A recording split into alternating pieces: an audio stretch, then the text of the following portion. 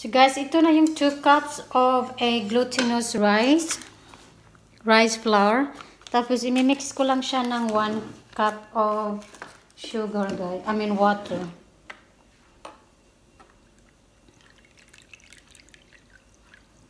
So yung 1 cup. At then imimix mo lang siya guys until mag-form siya ng parang bread dough. So yun lang siya guys. I-mix ko lang siya.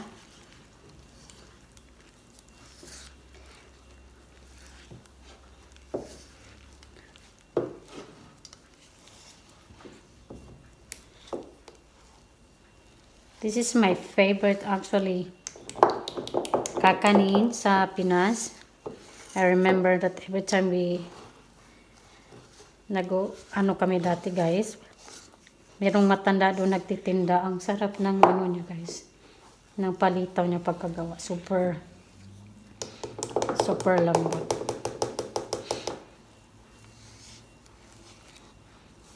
Mix mo lang siya pa sa mix. Hanggang mag-form siya ng dough guys. I don't know. This is my first time making this. So, I hope that it came out good. I don't want to touch it because I don't want to stick it in my hand.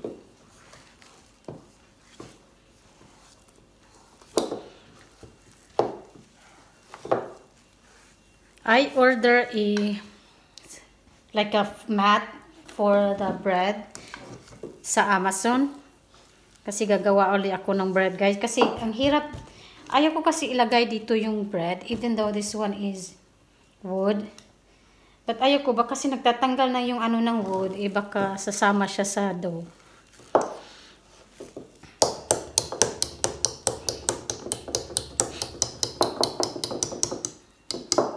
I don't know if I did mix well. But it's hard though because it's getting harder. Maybe I should use my hand. I wash my hands by the way. Every time I bake or cook guys, I always wash my hands. Even this thing it's not happening before, I still do. Pero habit na yan. Sa bagay, maganda na rin guys na malinis talaga yung kamay. So, tingnan mo guys, nag-form na siya ng dough. Tapos,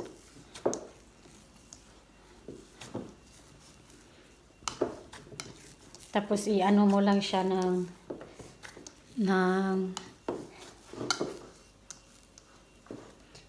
kuha ko ng scoop guys para maano siya. Lagay ko dito yung na-form ko na ano.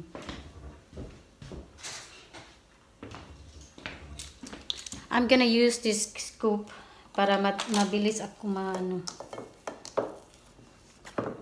So, mabilis lang guys kung kamay ang gagamitin kaysa ano. Ito na siya guys. So, nag-form na siya. Yan guys. Para na siyang dough, diba? Nag-form na siya. Dapat very soft. Ganyan siya guys. So, magsiscoop na ako using this para pantay yung ano.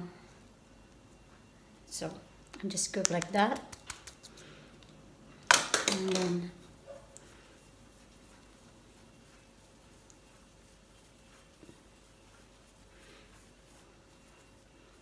then flat with your finger. Oops. Hindi too much flat guys para maganda siya.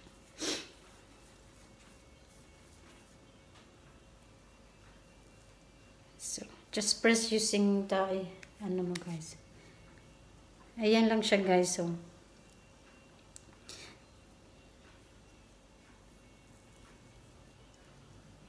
I guess it's this thing. It's still not mixed because it's still keep. Maybe I should press in here instead. So There you go. Just pressing like that. Yan na guys. Tapos, pakita ko sa inyo pag iluto ko na siya. I'll be right back. Nagpakulo na ako ng tubig. Ito na siya, nagbo-boil. Tapos ilo ko lang yung ano. Tapos ilalagay ko na yung palitaw guys. Ito yung nagawa kong palitaw. It's not perfect flat, but it's okay guys. Just put on that. Malalaman nyo siya guys pag luto na, pag lumilitaw na yung palitaw. Kaya pala yun ang meaning ng palitaw. Yeah. Babe, can you keep... So, yeah, with that thing, when it's cooked, it means when it's up. So guys, nag-prepare ako ng coconut flakes kasi wala akong desiccated coconut. And then I mixed the sesame seeds with sugar guys. I did a 1/4 cup lang sila guys. Kasi ayoko yung sobrang sweet since my coconut flakes is already have sugar. So yun lang guys. Ilalagay mo muna siya dito sa coconut. Tapos dito guys sa sugar. I will do that instructions. When the palitaw it's ready to cook na. So guys, ito na siya. Meron ng cool off na to. Ilalagay ko lang siya dito guys. Ganun mo lang.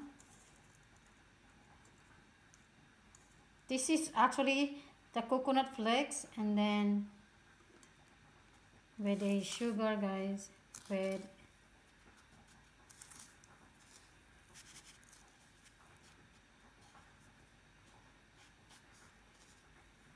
Maybe I will sprinkle more sesame seeds and then set aside. Yun lang siya guys kung paano siya ilagay. Okay. Guys, ito na yung palitaw na gawa ko. This is the finished product. And then magti-test ako, si Mark ang magti-test guys.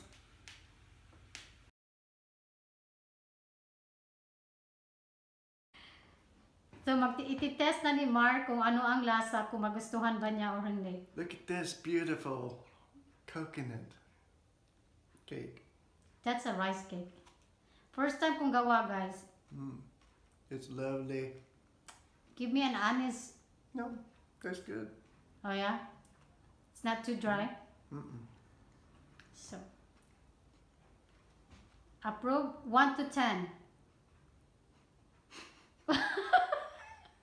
What? 7. 7, okay.